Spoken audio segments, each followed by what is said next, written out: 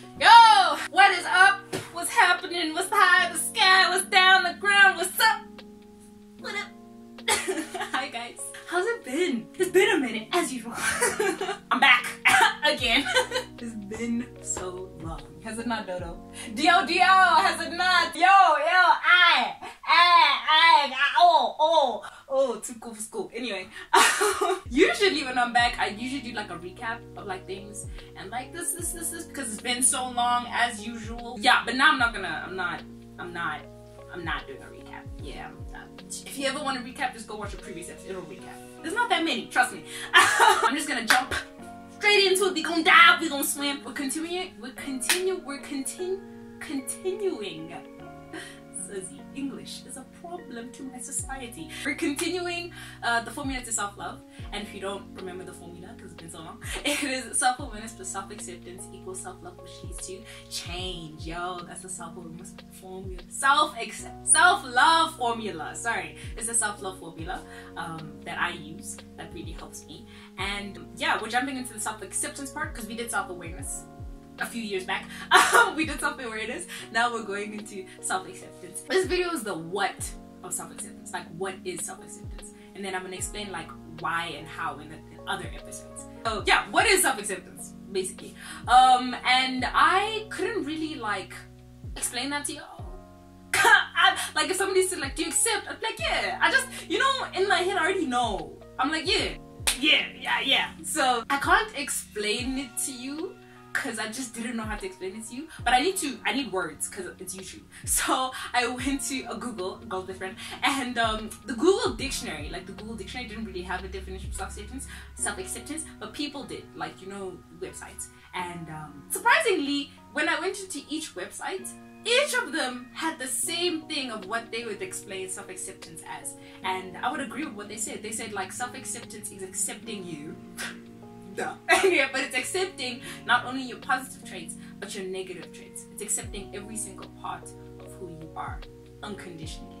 And I truly agree as to that is what self-acceptance is. But then you would ask like, okay, what do I accept? Get it? What? Because it's the what video. Anyway, what do I accept? And before I even jump into what do you accept, you first have to like get to know yourself before accepting.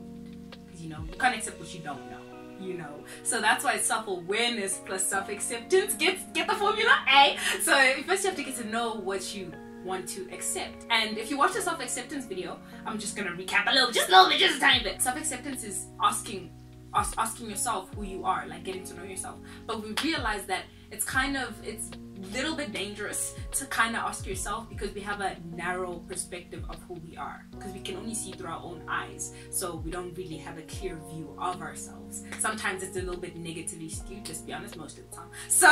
So it's kind of like not really accurate to ask ourselves who we are because we don't really have a clear view of ourselves.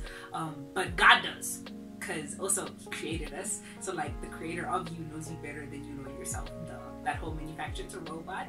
The manufacturer creates a robot. Who do you think knows the robot more? The manufacturer or the robot? The manufacturer, because he created the robot. Same thing. You get the gist. So like obviously, so instead of trying to figure ourselves out, we ask the person who's already figured us out. The big G. So that's what self-awareness. Again, there's a whole lot more in that. Please go watch the self-awareness episode. But yeah, so first you have to get to know yourself, or ask God who you are, and then accept the things that He says you are. The negatives, the positives, your physical traits, your personality traits, your what you did in the past, what you're gonna do, your mental traits. Is mental traits a thing? Anyway, I'm gonna make it a thing. Mental traits, your emotional traits. That's a thing too. Your emotional states, kind of like your emotional state. Accepting everything, literally everything, unconditionally. There's no pick and choose everything. And like, for example, in my physical traits, I have to accept that I'm black. I have to accept that I am female. I have to accept that I have an average height of 169. I'm gonna say 169, even though every time I measure it changes, okay? Sometimes it says 167, sometimes it says 169, okay? It's like the measuring, we use the measuring, I don't have the correct one. If I ever go to like a proper measuring place and they measure me with that shandies, bro, you know that shandies, then I will take whatever that is there because that is accurate. But I've been measuring this thing, and you know people are different, so they measure differently. So I got 167 and I got 169. I'm gonna go with 169. Do you understand what I'm saying? I'm gonna accept that I am. I'm accept the possibility that I am 167. I'm gonna tell people I'm 169. Okay, so I'm average. I'm average height. Above average for female. Average. I don't know. I'm 169. Anyway, I accept that. So yeah, so I have to say my physical. But even in my physical traits, I have negatives and I have positives. Because like my positives would be like, I love my eyes. I'm born with big eyes. I love my eyes. I love my smile. I love my beauty marks. I have a lot of beauty marks. I love my dimples. You understand? But there's certain things that are negative physical traits that I don't like about myself. Like I don't like my. I'm starting to try to, but my lips, I've never really liked my lips. I don't know, weirdly enough. I don't know why. Don't ask me why. But yeah, not to say that I never liked it. Now my ears have like a different. This one's like flat, and I think this one's like a little bit like woo woo. You just so like I've noticed it.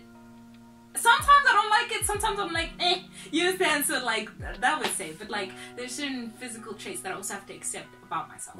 There's life marks that I have to accept myself. What I mean by life marks is things that came with life. So like, my skin is my skin, but there's certain scars that came with life. It's not like I was born with scars, but they came with me experiencing life, you know? So I have to accept that. And personally, I just love scars, so that's my positive thing for me is I absolutely love scars. Like, cause they tell a story. I love how if everybody asks me when they see the scar, dude, what happened here? And then I just tell a story. And I love making people laugh, and a lot of them make people laugh. Cause this one I got by doing the worm. I did it though. I did it.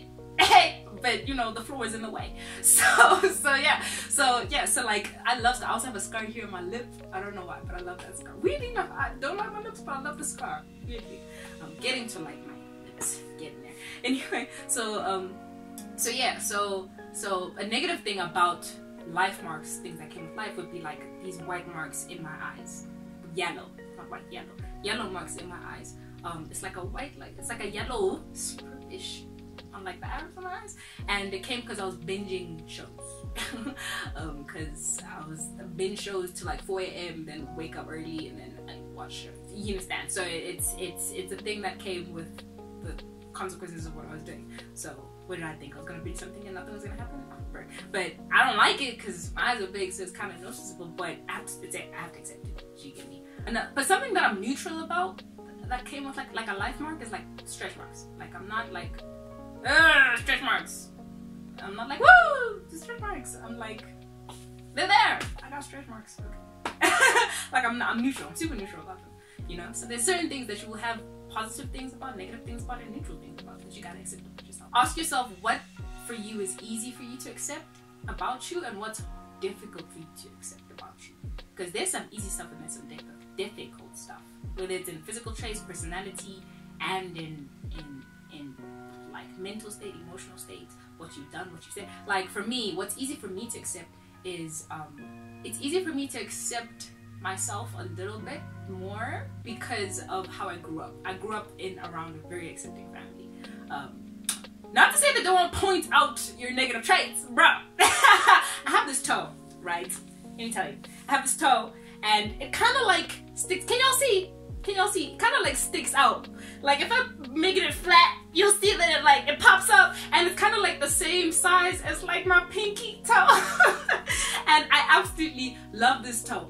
When I tell you my whole life, because I grew up around like cousins that are like my brothers, a lot of guy cousins, and they will tease you. You know, they've been teasing me about my toe. Been, bro. They're like, Susie, your toe. I've learned to accept it, and I've learned to own it. That's how much, literally, growing up around my family, you will gain confidence in your negative traits. Rick, Susie, you have such a big forehead. Leave my big forehead alone, bro. There used to be a photo, like, here, when I think it was like a grade in my house.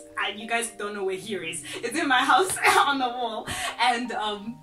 And it used to be a grade 1 photo, and they used to come and they used to be like, Swizzy, bruh, dude, you look like Barack Obama. Yes! Yeah, that was my grade 1 photo. Oh, these guys are not serious. So I grew up around, guys who very much tease you. And I just gained confidence in it. So I think they tease you, but they also accept you. So like, I've never shunned away from my flaws. Like, the society will say my toe is a flaw, but I absolutely love my toe. Now I love it. I'm like, bruh, it's blessing you, dog. Leave my toe alone. You understand? My beautiful forehead, bruh, fine head. Anyway, so I absolutely, so that's why it's easy for me to accept like these traits, you know. But there's things that are difficult for me to accept, like my personality. I'm very bubbly. Okay, no, that's good to accept. I'm a very bubbly person. I'm a very optimistic, very bright person. People say, I would also say. But negative like thing about me that comes with that is like I'm a people pleaser. So like, because I'm a people pleaser, I kind of put other people first, sometimes to my own detriment. You get me? And that's not self-love at all. Come on now. And sometimes it's so bad that I even put other people in front of God. And that is definitely 1000% not okay. Do you understand what I'm saying? It's not okay. Definitely 100%. So like, that's a negative. I mean, it's so bad that even coming to YouTube was hard for me, because like, I know, first of all, already being a Christian, you're already gonna have people that don't like you, regardless. So that's something that works against my people pleasing. Second, being on YouTube, people will judge you, and the comment section is always intense, man. I always read the comments, I'm like, damn, people are mean. You know? So obviously putting myself out there already is just terrifying. So yeah, so it's something that literally I wouldn't have done this if God didn't call me to do this, I promise you. So God is making it he's ripping the people pleasing thing off. So it's a negative trait that I have, personality trait, that is difficult for me to accept. Yeah. But I have to accept it. Do you get me? I just have to accept that. Yeah, man. But again, it won't be easy. It's not easy. Just like, it's not easy. It's not easy to accept the negative qualities of yourself. And it's different for everybody, because like, there's different things that people find difficult to accept positive. Like you might find like my toe, like for example my toe, like other people, if they have the same toe, it would have been a struggle for them to maybe accept themselves, maybe because of how you grew up and the family that you're in. Me, it was just different because of how I grew up, you know what I'm saying?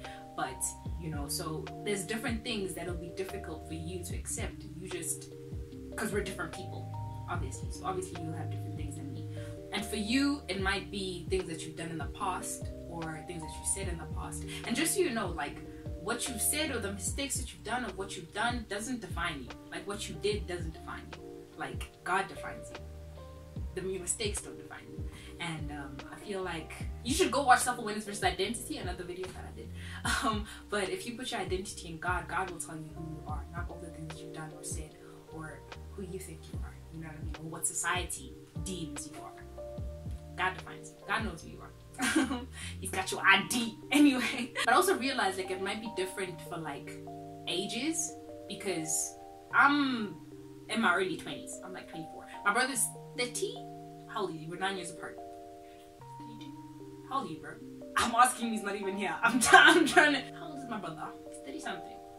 Okay, but we're 9 years apart, right? And he was watching my video because helped him with feedback a lot. He watched my video and he was like, it's crazy because now I have to go back to find out what I haven't accepted in my life, because there might be stuff that I've just ran past that I haven't accepted because I've just been living life. You know what I mean? Like what I've said, what I've done to myself, to other people, and the characteristics that I have, and now like I have to go back to see what those things are. And yeah, like for my seasoned saints, like ask yourself, like what have you done in the past, or that you haven't really accepted yet, you know, that you've just ran over because it's just life. And I just wanted to say, accepting does not mean you have to like it. You get me? A lot of people think accepting means you gotta like. No. Accepting, I have to accept that I'm a people pleaser. I don't like it. I don't like that I am one. Trust me, I don't like. There's a lot of things that God also accepts. God accepts you. God accepts you, period. But there's a lot of things that he doesn't like about me. I don't know about y'all, but for me, I know there's a lot of things. People pleasing, first of all. Like the fact that I put other people in front of him, he probably, definitely, 1000% does not like it. Hello, put your Lord God first moment. Do you understand what I'm saying? So obviously he doesn't like the trait that I have, but he accepts me as I am. Do you get me? There's a difference. Like when you, like the woman caught in adultery, that story, when the Pharisees came and then they put a woman in front of Jesus and they were like, she was caught in adultery, Jesus. Moses' law says to stone her. What do you say? They'll try to trap Jesus by using a woman. Anyway, that was so messed up. But anyway, what did Jesus say? Jesus wrote on the ground, then he came up and then he said, I wonder what he wrote on the ground, first of all. I really wonder what he wrote on the ground. Anyway, but then he said to the Pharisees, like, okay, all right, but let the first person throw the stone that's never committed a sin. And everybody left. Because all of them are sinners, bro. All of us are sinners. So, like, nobody could throw the first stone because nobody was not a sinner. Everybody was a sinner, basically. That's what I'm trying to say. So, Jesus was the only one left there because he was actually a person who's never committed a sin. And he literally was like to the woman, go and don't sin no more. You understand what I'm saying? Like, he didn't condemn her. He didn't stone her like they wanted to, because he was Jesus. He showed compassion and he accepted her. Because that's the thing, because like when they came to her, he didn't deny that she didn't do it. He didn't deny that, no, you didn't like commit adultery, you didn't do that. He accepted that she did do it, but then he loved her even through it. You understand what I'm saying? Like, just that thing, like, while we were sinners, Christ died for us. While you do the way you are, with your negatives and your positives. And if God can accept you as you are, he can also try to accept you too. Okay, but also, like, in what way should we accept ourselves? You know what I mean? Get that, in what? There's the what. In what way should we accept ourselves? Because I'm asking this question because some people might take this and then aggressively, arrogantly embrace yourself. You know what I mean? Like, you take your negative traits and you're just like, yeah, man, this is who I am. This is just me. Accept it. You understand? Nah, that's not what I'm saying. I'm not saying now go live out your negative traits like that's who you are. Like, you're proud to be. No. Do you get me? That's not what I'm saying. Like, acknowledge you. Because some people will also take it to the degree where they don't acknowledge themselves and they don't accept yourself. But that's also bad, because if you have a certain traits that's hurting other people and that's hurting you, but you don't accept it, you're gonna go and you're gonna hurt other people and yourself a whole lot more. If you just come and you like acknowledge that that's who you are, you can start to heal. Like, if I'm hurting somewhere and I don't accept that I'm hurting, I'm gonna hurt myself even more and other people probably in the process. The first step to healing is to accept that you're hurt. Do you get me? So, like, you cannot keep using double negatives. You have to acknowledge it, okay? You have to acknowledge it, but don't overly exert it neither. Balance, bro. You get me? Embrace it. Just, this is who I am, okay? Yeah, not. Do you understand what I'm saying? Because you are who you are. Acknowledge it. Acknowledge you, man. See you. Because God sees you. Okay, I'm done. Woo! Come on, fist bump. Hey. Woo! Sorry, bud. Anyway, we're done. Well, next episode we're gonna be talking about why we should accept ourselves. This was the what.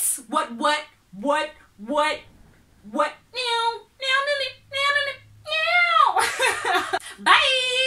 Y'all don't know this, but when I'm on the phone with somebody and like I say bye, I always say bye. Okay, not with my hand, but that with my voice, right? And then I didn't realize that I do that. My brother's like, dude, you know you always go high pitched when you say bye. I'm like, I do? And I realized I do. But now I'm gonna own it and I'm gonna do it here too. Bye! Jesus, y'all.